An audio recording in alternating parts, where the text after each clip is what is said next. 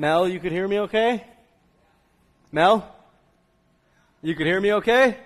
Amen. Amen. Joe, I see your thumbs. Thank you. Todd, we're good to go. Amen. Church, we've heard before Pastor Clark say that no matter what, right? No matter what, we must keep the main thing, right? It's not so easy to do, though, is it? It's not so easy to do when we have our own thoughts, our own ideas, our own wants, our own everything. You know, church, today's a beautiful day. It's always a beautiful day with the Lord, isn't it?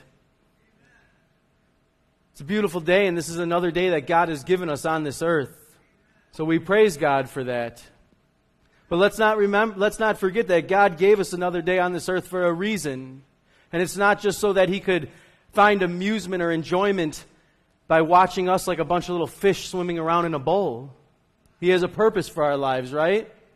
Amen. So church, I thank you for being here today because I know you know that, and I know that's why you're here. You're not here for me, you're not here for each other, you're here for the Lord, and I praise God for that. To those of you who join us online, I want to say welcome. And even though that you can't be here with us, I praise God that He could be there with you. Amen? Now, for the last couple weeks, we clearly heard and now know what this whole Sabbath-keeping thinking is all about. And we have clearly heard that Jesus is Lord, and He's Lord over the Sabbath. Amen? Now, when looking at Christ's life in a chronological order, today, like all of them have been, is another exciting day. Today is what one could call a pivotal turning point in Jesus' ministry here on earth. Now, to recall our memory, because if your memory is like mine, it's no good at all, right? But to recall our memory and to understand how this is a pivotal turning point, we must remember the things that happened so far in Christ's life. The things that we've already seen so far. I mean, we've seen the birth of Jesus. You remember that? Remember we've seen how this world had nothing to offer Jesus from His birth. And then that His birth itself caused King Herod and all of Jerusalem to be deeply disturbed just by hearing the news that Jesus was born.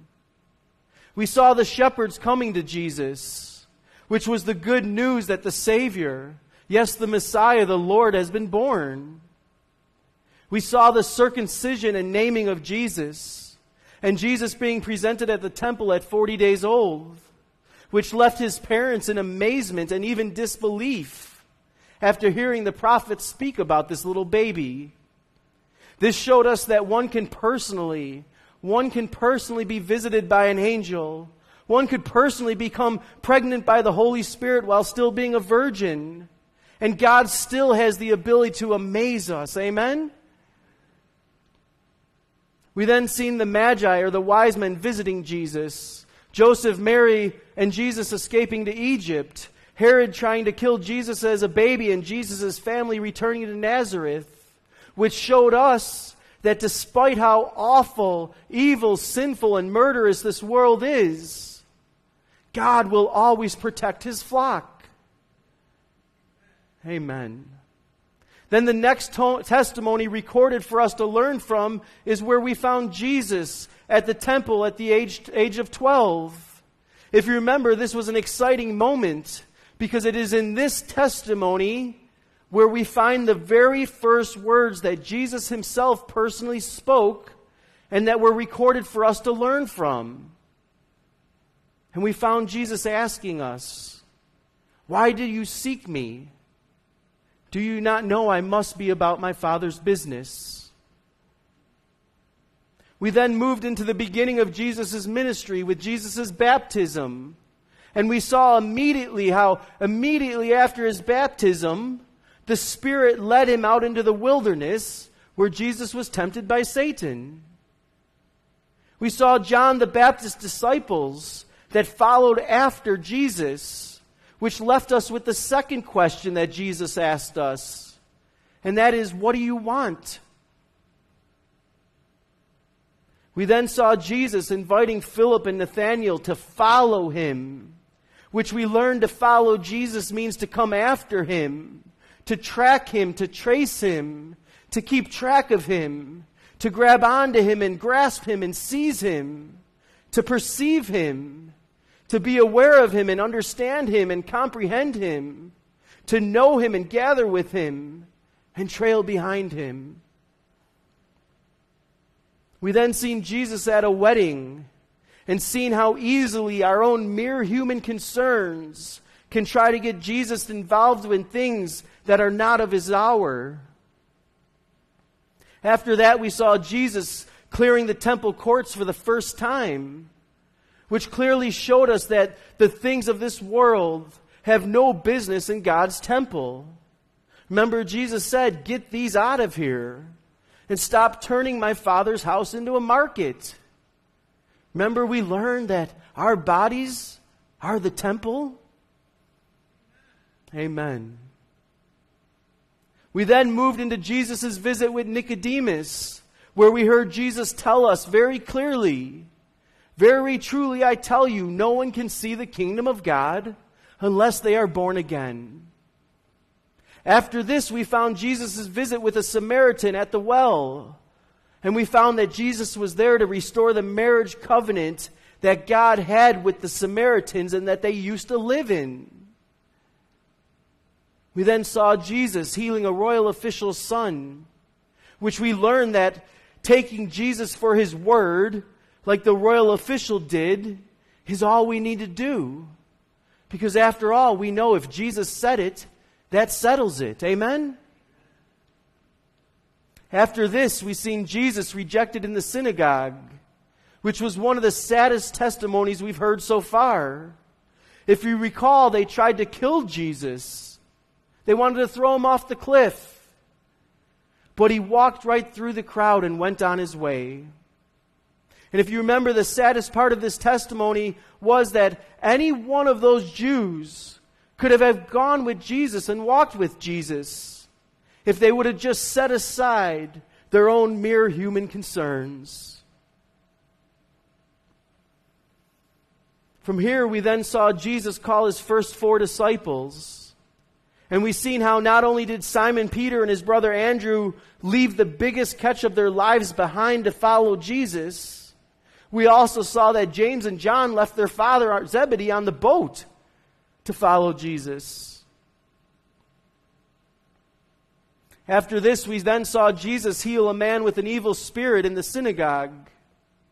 Now, not only was that an ode to religion that has become polluted with sin, it also shows us that just because someone wears a cross around their neck, spits some scripture out of their mouths, and even enters a church from time to time, does not mean that they're here for the purposes of God. As the evil spirit said, "Why are you interfering with us, Jesus of Nazareth? Why are you interfering with us? Have you come to destroy us? I know who you are. You're the Holy One of God."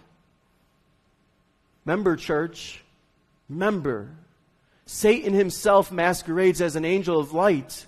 So don't be surprised then if his servants also masquerade as servants of righteousness. From here, we then saw Jesus healing Peter's mother-in-law and Jesus healing a man with leprosy, which showed us that Jesus truly does have authority over both the things of this world and the things in the spiritual realms, demonstrating to us that he has the power over life, death, this physical world and the spiritual one. And we found that even an incurable death sentence like leprosy had no effect on Jesus at all when he reached out and touched the man. After this, we saw Jesus forgiving the sins of a paralytic man that was lowered through the roof. And I know often our minds want to say, "No, he healed the man." But remember, seeing their faith, Jesus said to the paralyzed man, "My child, your sins are forgiven," which showed us something that most of us have never even realized before. It showed us that Jesus did not have to die on the cross to be the Savior of our souls. Jesus already had the ability to forgive sins. But because out of obedience to the Father, Jesus chose to lay his life down for us. And by doing so, he demonstrated God's love for us in this one and simple truth. While we were still sinners, Christ died for us. Amen. From here we saw Jesus calling Matthew, the tax collector, who even the Pharisees considered a sinful person for choosing such a profession. And we've seen how one simple invitation to follow Jesus changed Matthew's life forever. After that, we moved into the second year of Jesus' ministry, and we've seen Jesus healing the paralytic at the pool, which brought upon us the third question that Jesus asks us. And that question Jesus asks us is, do you want to get well? Do you want to get well? Which clearly showed us something. It showed us that we, mankind, we have an awful time listening to God. We might hear what he says, but do we listen to what he says? Nicodemus, arguing with Jesus, said, how can someone be born again when they're old? Surely they can't enter a second time into their mother's womb. The woman at the well, arguing with Jesus, said, you have nothing to draw with, and this well is deep. Where can you get this living water? Are you greater than our father Jacob, who gave us this well? And the paralytic at the pool argues with Jesus, saying, I have no one to help me into the pool. When I'm trying to get in, someone else goes down ahead of me.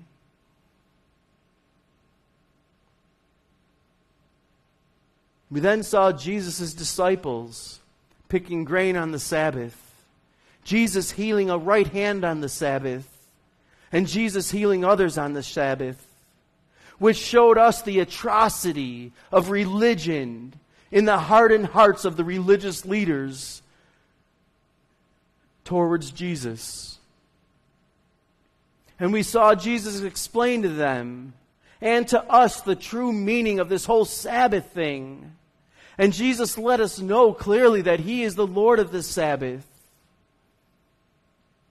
Now, church, it is clearly evident that since his birth, the world had nothing to offer Jesus, nor does it us. Twice already, Jesus showed us this truth. Once he said, I do not accept human testimony. And then when the evil spirit said, I know who you are, Jesus of Nazareth. We know you're the Holy One of Israel. Jesus said, be quiet. Why?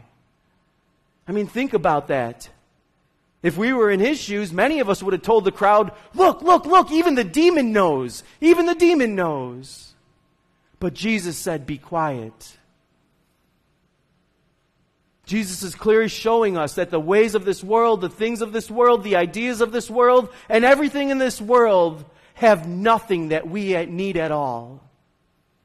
And that is why today we are going to hear Jesus tell us and tell his disciples and tell the apostles something very important. Like I said earlier, today is a pivotal point in Jesus' ministry. Today is the day that Jesus names his 12 apostles, and the day that Jesus preaches the Sermon on the Mount, which you can see is found in Matthew chapter 5 through chapter 7, Mark chapter 3 verses 13 through 19, and Luke chapter 6, 12 through 16. And the reason I have that up there, you all know, is because I want you to go home and find this out yourself, right? So to start, in Mark chapter 3, verses 13 through 19, we find, afterwards, Jesus went up on a mountain and called out the ones he wanted to go with him. And they came to him. Then he appointed 12 of them and called them his apostles. They were to accompany him, and he would send them out to preach, giving them authority to cast out demons. There are the 12 that he chose. Now let's stop for a moment and let's look at what Luke has to say. In Luke chapter 6, verses 12 through 16, we find, one day, soon afterward, Jesus went up to the mountain to pray. And he prayed to God all night. At daybreak, he called together all of his disciples and chose 12 of them to be the apostles. Here are their names: Simon, who he named Peter; Andrew, Peter's brother; James, John, Philip, Bartholomew, Matthew, Thomas, son of Alphaeus; Simon, who was called the Zealot; Judas, son of James; and Judas Iscariot, who later betrayed him. When they came down from the mountain, the disciples stood with Jesus on a large level area, surrounded by many of his followers and by the crowd. There were people from all over, Judea and from Jerusalem and from as far north as the seacoasts of Tyre and Sidon. They had come to hear him and to be healed of their diseases, and those troubled by evil spirits were healed. Everyone tried to touch him, because healing power went out from him, and he healed everyone. Jesus went up on the mountainside and sat down. His disciples gathered around him, and he began to teach them. Now, church, we're going to switch to the book of Matthew for the rest of this sermon, because Matthew is the more detailed one this time. And starting in Matthew chapter 5, we find the Beatitudes. God blesses those who are poor and realize their need for him, for the kingdom of heaven is theirs. God blesses those who mourn, for they will be comforted. God blesses those who are humble, for they will inherit the whole earth. God blesses those who hunger for thirst, for justice, for they will be satisfied. God blesses those who are merciful, for they will be shown mercy. God blesses those whose hearts are pure, for they will see God. God blesses those who work for peace, for they will be called children of God. God blesses those who are persecuted for doing right, for the kingdom of heaven is theirs. God blesses you when people mock you and persecute you and lie about you and say all sorts of evil things against you because you are my followers. Be happy about it. Be very glad, for a great reward awaits you in heaven. And remember, the ancient prophets were persecuted in the same way. You are the salt of the earth. But what good is salt if it has lost its flavor? Can you make it salty again? It will be thrown out and trampled underfoot as worthless. You are the light of the world, like a city on a hilltop that cannot be hidden. No one lights a lamp and then puts it under a basket. Instead, a lamp is placed on a stand where it gives light to everyone in the house. In the same way, let your good deeds shine. Let them shine out for all to see, so that everyone will praise your heavenly Father. Don't misunderstand why I have come. I did not come to abolish the law of Moses or the writings of the prophets. No, I have came to accomplish their purpose. I tell you the truth, until heaven and earth disappear, Not even the smallest detail of God's law will disappear until its purpose is achieved. So if you ignore the least commandment and teach others to do the same, you will be called the least in the kingdom of heaven. But anyone who obeys God's laws and teaches them will be called great in the kingdom of heaven. But I warn you, unless your righteousness is better than the righteousness of the teachers of religious law and the Pharisees, you will never enter the kingdom of heaven. You have heard that our ancestors were told, you must not murder. If you commit murder, you are subject to judgment. But I say, Jesus says, if you are even angry with someone, you are subject to judgment. If you call someone an idiot, you are in danger of being brought before the court. And if you curse someone, you are in danger of the fires of hell. So if you are presenting a sacrifice at the altar in the temple, and you suddenly remember that someone has something against you, leave your sacrifice there at the altar. Go and be reconciled to that person. Then come and offer your sacrifices to God. When you are on your way to court with your adversary, settle your differences quickly. Otherwise, your accuser may hand you over to the judge, who will hand you over to an officer, and you will be thrown into prison. And if that happens, you surely won't be free again until you have paid the last penny. You have heard the commandments that says you must not commit adultery. But I say, anyone who even looks at a woman with lust has already committed adultery with her in his heart. So if your eye, even your good eye, causes you to lust, gouge it out and throw it away. It is better for you to lose one part of your body than for your whole body to be thrown into hell. And if your hand, even your stronger hand, causes you to sin, cut it off and throw it away. It is better for you to lose one part of your body than for your whole body to be thrown into hell. You have heard the law that says a man can divorce his wife by merely giving her a written notice of divorce. But I say that a man who divorces his wife, unless she has been unfaithful, causes her to commit adultery. And anyone who marries a divorced woman also commits adultery. You have also heard that our ancestors were told, you must not break your vows.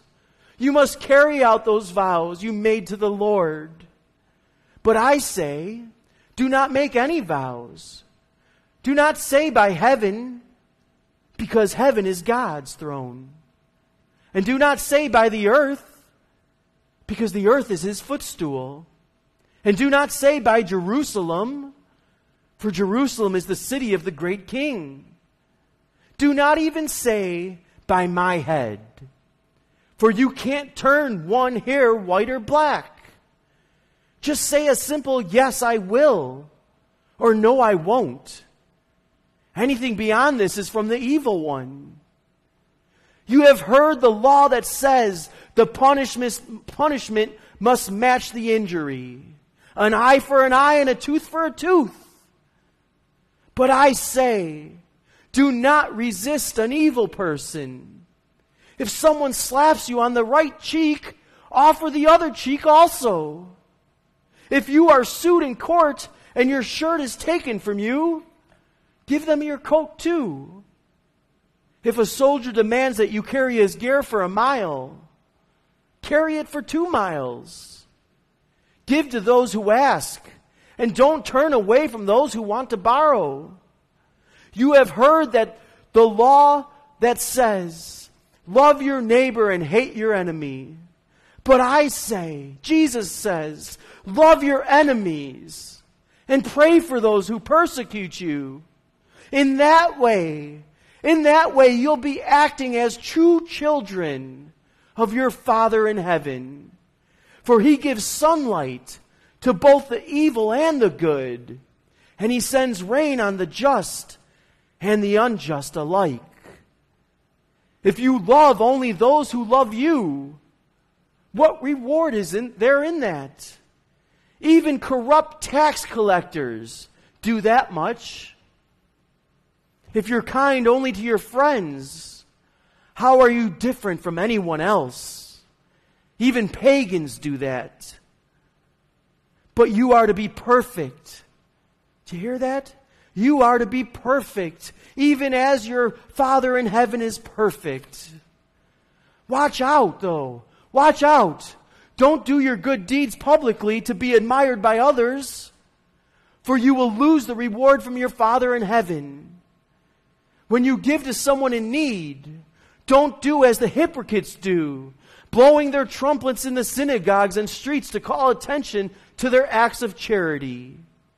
I tell you the truth. They have received all the reward they will ever get. But when you give to someone in need, don't let your left hand know what your right hand is doing.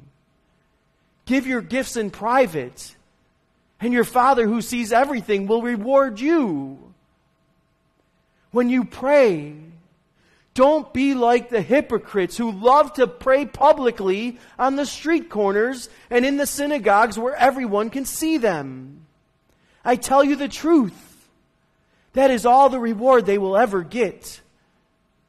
But when you pray, go away by yourself. Shut the door behind you and pray to your Father in private.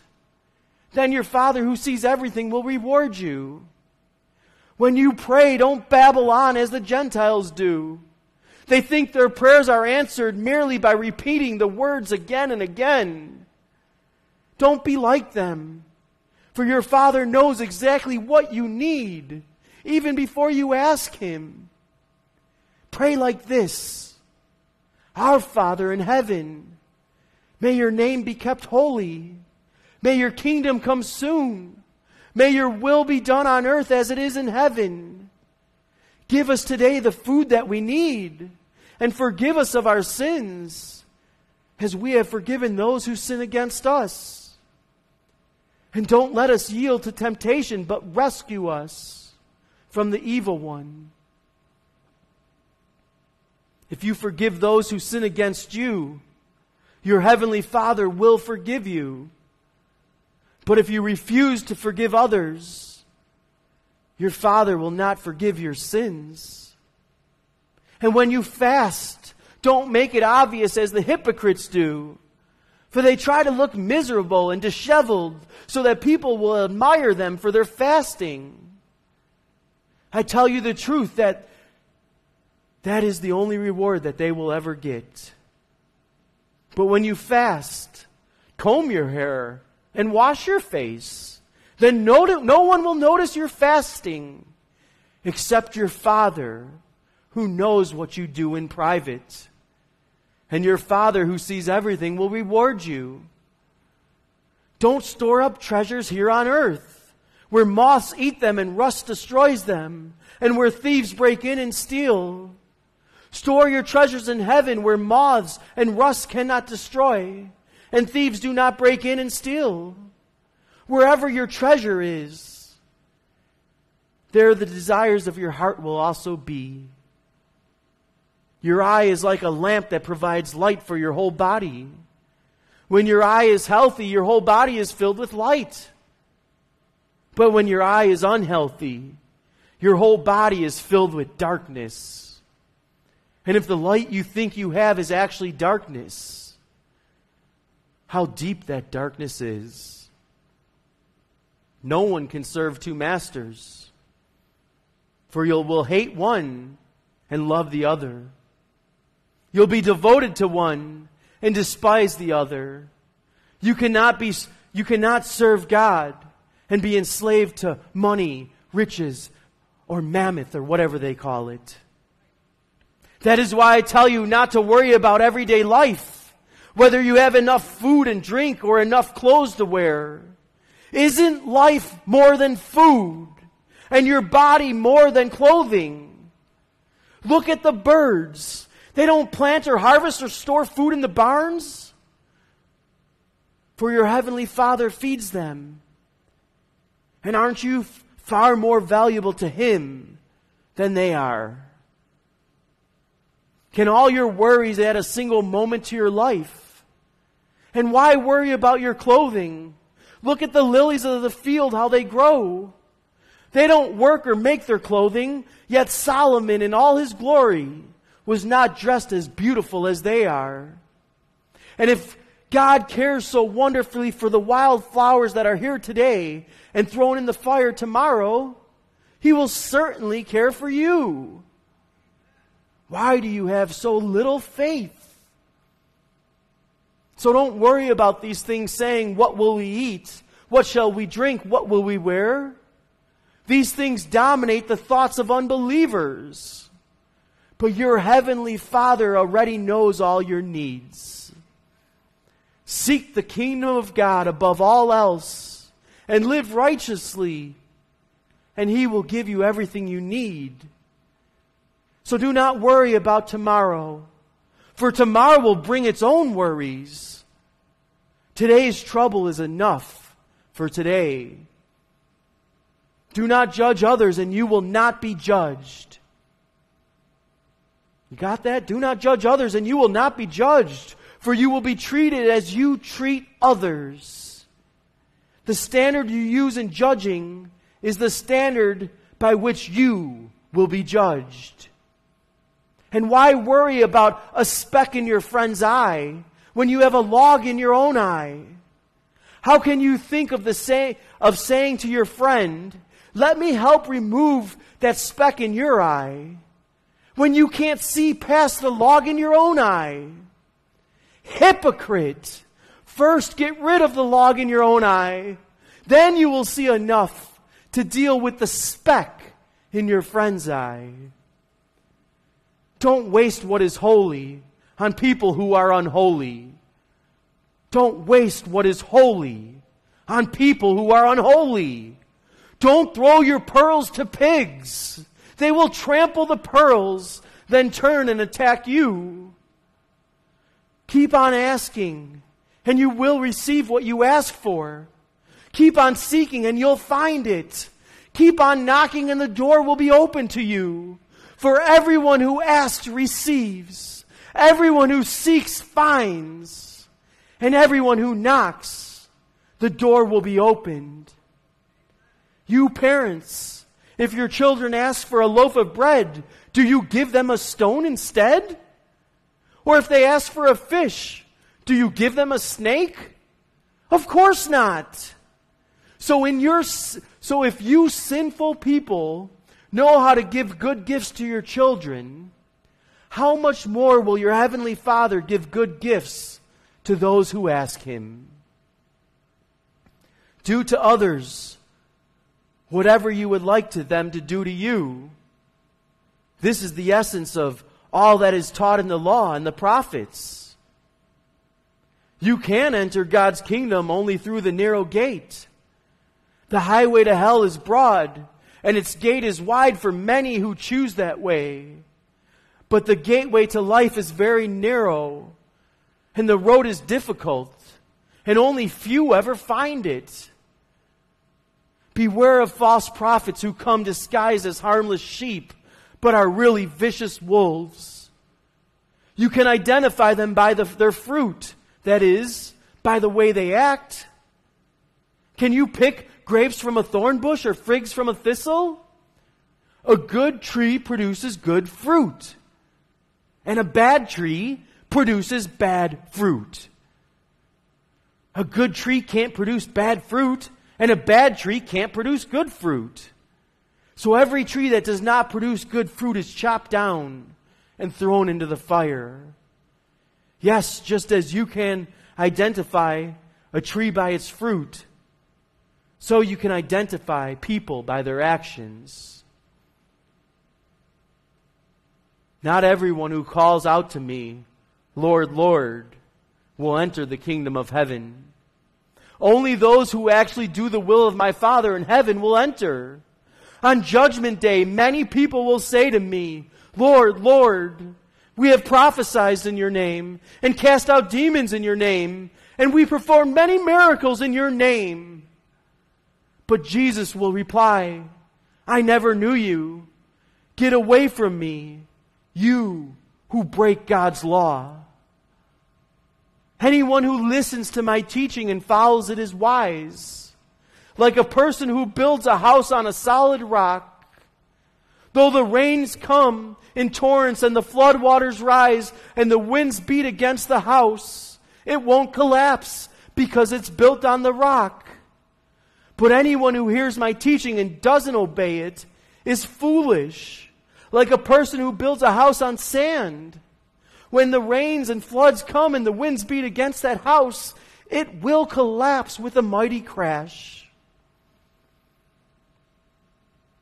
When Jesus had finished saying these things, the crowds were amazed at his teaching, for he taught with real authority, quite unlike the teachers of religious law.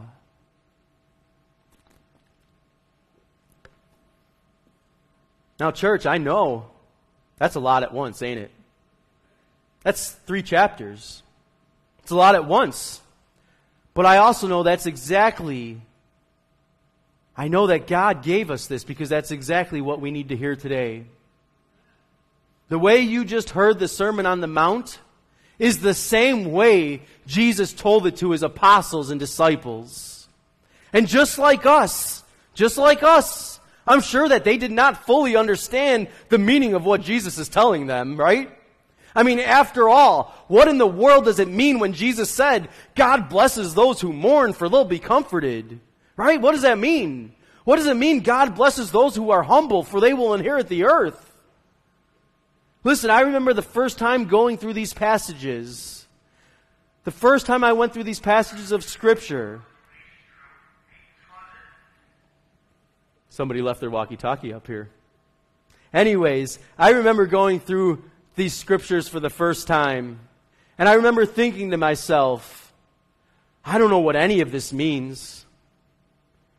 And I know that I'm not any of those things. So let's just skip this and flip to the next page. Let me just tell you that's the wrong answer, folks. Even though I did that many times.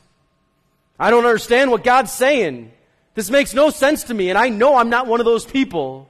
So the easiest thing to do is say, God, not for me, and let's flip it and keep going.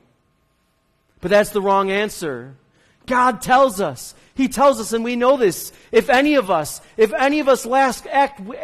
lack wisdom, right? If any of us lack wisdom, we should ask God for it, right? We should ask God, who gives generously to all without finding fault, and He will give us wisdom. Church, I will say it again. Do not base your faith simply off what God is giving us here at Midweek Connections. You hear that? Don't base your faith off of what's being preached from this pulpit on Thursday, Saturday, Sunday, or any other day of the week. Base your faith off of what God tells you personally. Amen? Yes, these disciples and these 12 apostles heard this message in its entirety all at once. And like I said, I'm sure they did not understand it in its entirety.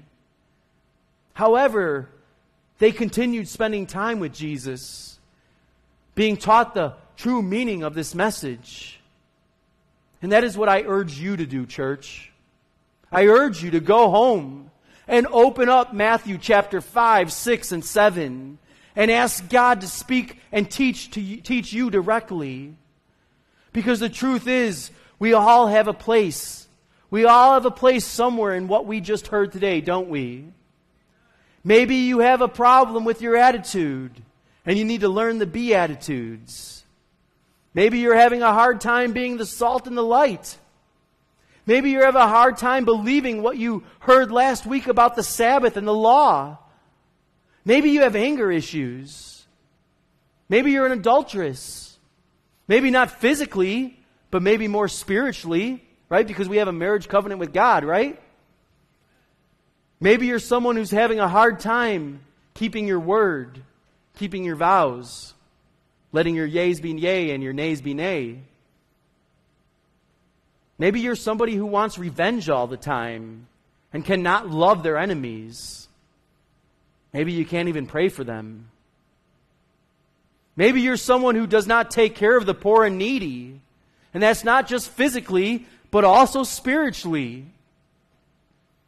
Maybe you're someone who doesn't understand what this whole prayer and fasting thing is all about.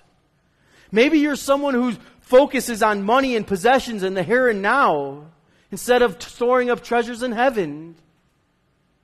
Maybe you're someone who has a problem judging others and does not live by the golden rule. Maybe you're someone who's been eating from the wrong tree for so long that you don't even realize it or even care anymore. This is probably the most dangerous place to be, because after all, we just heard Jesus say, "Not everyone who calls out to me, 'Lord, Lord,' will enter the kingdom of heaven." Do you know what that means? Or are you just going to let Jesus say that and let it fly by your head because you don't understand it? Think about what he said. Not everyone who calls me Lord, Lord will enter the kingdom of heaven. These people are going to cry out, "Lord, we've done miracles in your name, and we cast out demons in your name, and we've done all these things in your name." And Jesus say, "Well, depart from me. Depart from me." I don't think anybody wants to let that one go unfigured out. But maybe you're someone who truly wants their building built on a solid foundation. Amen. And maybe you know that that's Jesus. And maybe you know that Jesus said, "Anyone who listens to my teachings and follows it is wise." They're like a person who builds a house on a solid rock. I hope that's the maybe that you all are. Because that's the best one, isn't it? So church, as we close, let me just say, I don't know where any of you are at. I don't know where you're at. You might not even know where you're at in the list of all these people that we just heard. But God knows just who you are. And He has given us the power of His Holy Spirit to lead us to all truth and give us the ability to make that change. And that's one of the greatest things about the Sermon on the Mount. It addresses the apostles, the disciples, the crowd that came to hear Jesus speak, and the crowd that just came to be healed. So church, once again, let me just tell you, do not let this service be your all in all. Only Jesus can be that. If anything, consider this sermon to be a menu into what Jesus has already prepared for you. So church, go home. Go home and spend all night in prayer if you have to. And let God show you where you need to make changes in your life so that you may live a life worthy of the calling you received. Amen? Amen. That's it. That's all I got. Let's close in prayer. Father God, I thank you, Lord. I thank you, Father, that your word is enough. That you're enough. That everything that you are is all that we need. Father, Lord, thank you for giving us this life. Thank you for creating this world and all the beauty in it so that we can actually enjoy it, that we can recognize the works that you've done, and we could sit back and just be in awe of your presence. Father, we know that you created this world and it was good, and that we brought sin into this world and we polluted what you made for us. And despite that, Lord, you love us. You love us enough not only just to save us and rescue us, but to guide us and teach us so that we could be better for each other and we could be better for you. So, Father, I just pray. I pray, Lord, that you just put it on our hearts. Burn our minds, Lord. Inflict us with pain if you have to, so we could hear and find the need and the reason to grow closer to you. So, Lord, I just pray and ask that as we go from your home, that you continue to give us the opportunities to be used by you and to grow with you. It's in Jesus' name we pray and thank you, Lord. Amen. Amen. Ed? Todd, you could go ahead and stop that video, brother. It's a red button. It says end live.